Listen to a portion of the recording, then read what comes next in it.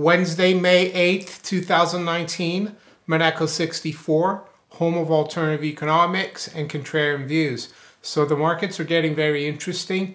The geopolitical situation as well, as far as Iran is concerned, as far as the US-China trade deal situation or non-deal situation is going. I think people need to be very careful, especially if they're heavily involved in the markets. I watched the market yesterday very closely. I even put on a few trades on my spread betting account. Mixed results.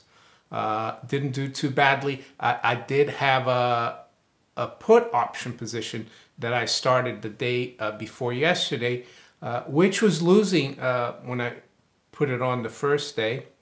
I bought some 2,800 puts in the S&P, July 2,800 puts. They didn't do very well on Monday, but I added on early yesterday and they did very well. I got out with a tidy profit, and then I traded a little bit the indices through the spread trading with some success, but lost some as well there. Ended up in the black, but I can tell you, it was quite wild, the market, and you need to be in it to see it, and that's why I did that kind of experiment. The feeling I got is that a lot of people are going to think that the markets are going to be saved, because they have been for the last 10, 11 years. And that might not happen this time. The powers that be might actually fool everyone. And why do I say that? Even though, yes, we did see a strong rally in the last 10 minutes or so, 10 minutes or so in the markets. I didn't see anything that told me that they're trying to keep it up during the day, most of the day. But anyway, I think there's so much leverage in the market, so much paper out there, so much how can I say, easy money that's been pumped into the markets for so many years, since 2009, and even in the last few years, that people are, that this market, if it turns, it could be quite disastrous. Could the geopolitical situation be, how can I say, a distraction against that? It could be. Yeah, I'm going to talk about what I think first today, and then look at the markets before I finish. Just keep going. So I saw some interesting headlines yesterday, of course. Most of you have seen it as well, that the US is sending forces, naval forces, to Iran. They're concerned that Iran might attack US interests. I think that's far-fetched.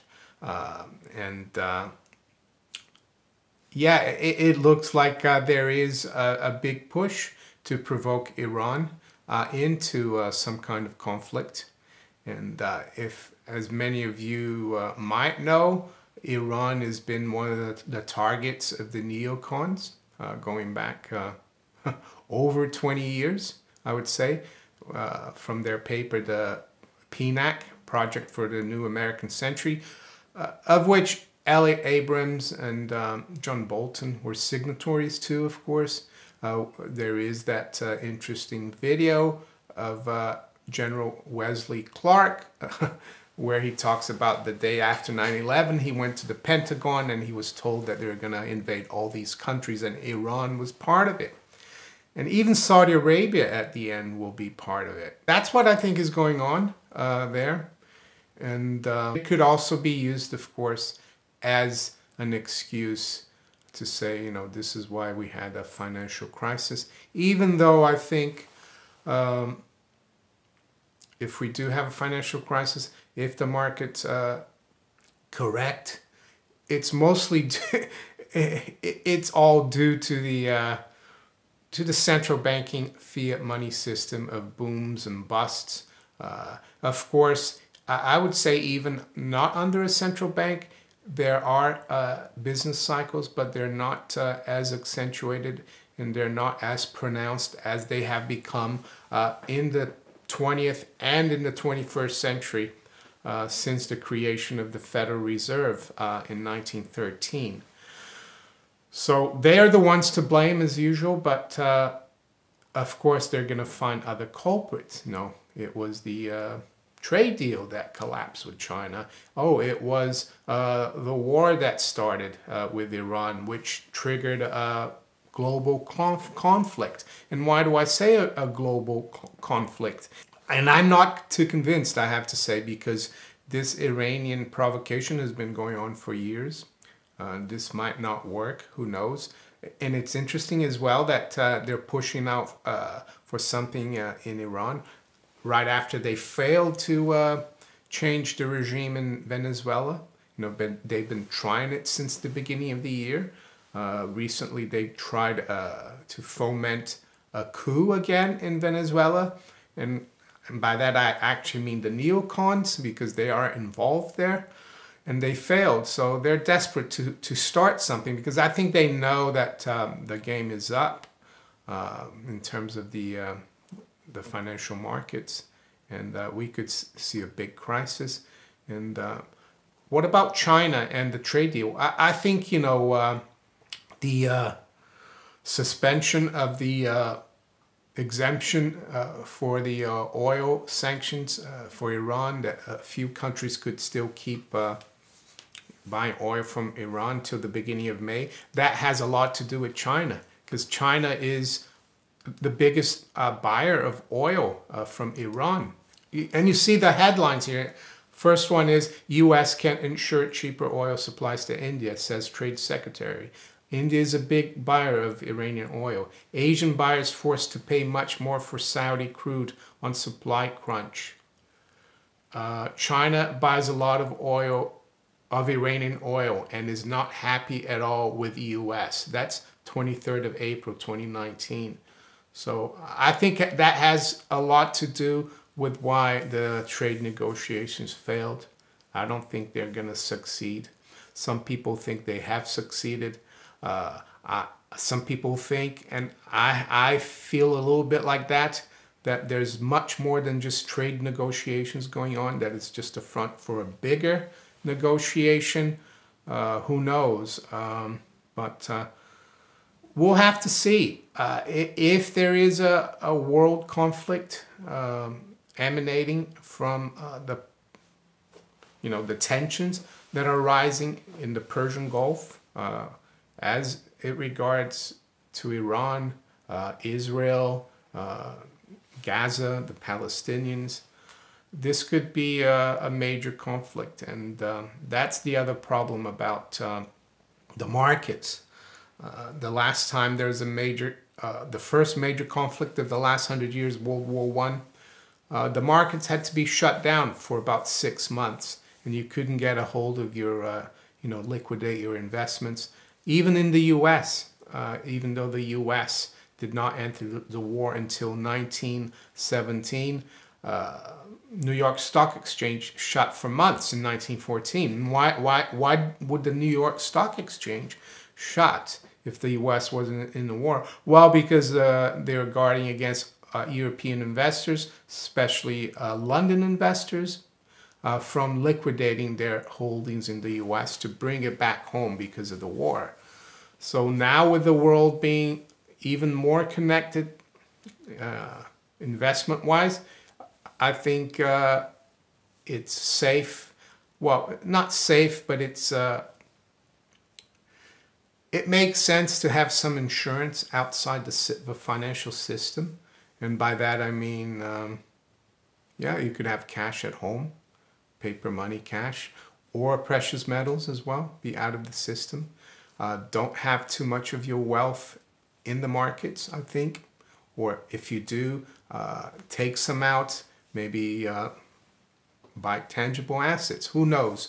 The other story I found interesting, and I'll put a link below in the description to it, is Gundlach, or Gundlach, I'm not sure how you pronounce his name, warns bear market just getting started. Better than 50% chance trade talks collapse. He's a fund manager, bond fund manager. I think he manages over 100 billion. I recommend you read this, and there's some interviews he's done with CNBC. Recommend you listen to that. He even talks about what I've been talking, that the US GDP has only been positive because of the growth in the national debt, which he thinks is a big problem.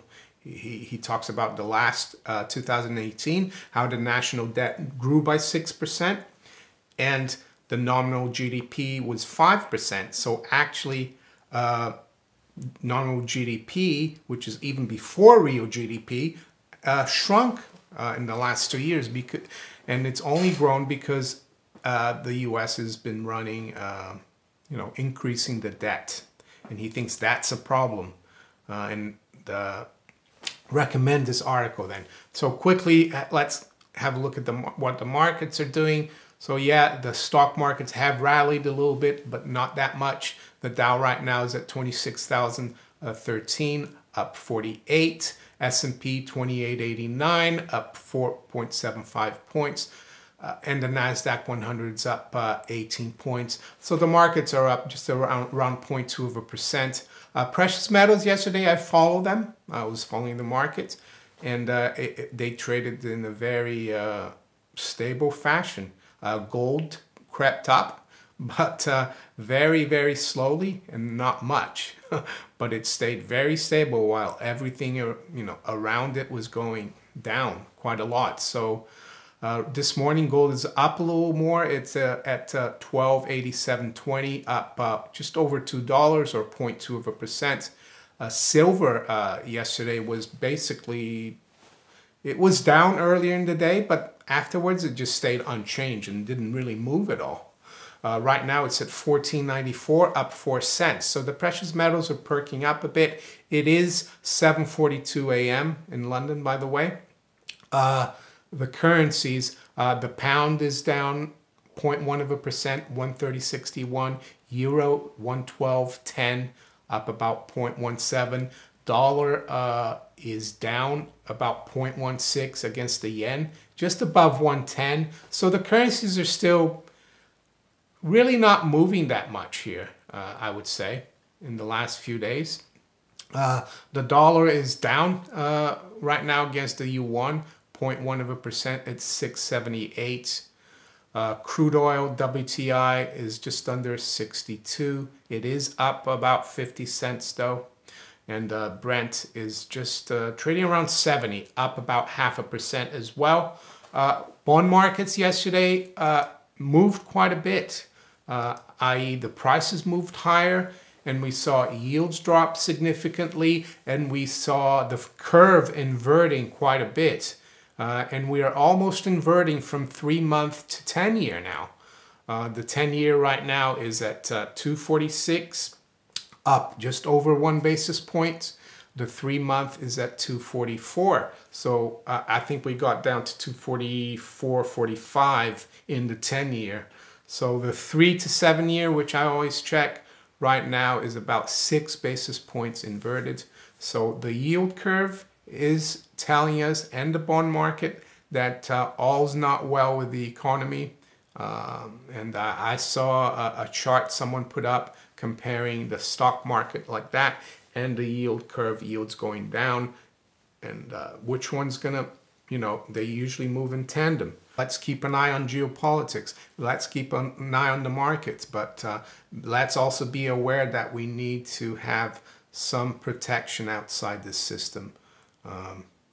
And if nothing happens and things get better again, the tensions subside, the markets make new highs, you haven't really lost much. You've protected yourself, and things keep going, right? So if you enjoyed this video, make sure you hit the like button, subscribe to the channel if you haven't yet. Make sure you hit the little notification bell above to be notified of all my new videos. You can also follow me on Twitter, Steemit, and on DTube. I wish you all a great day. Take care. Bye.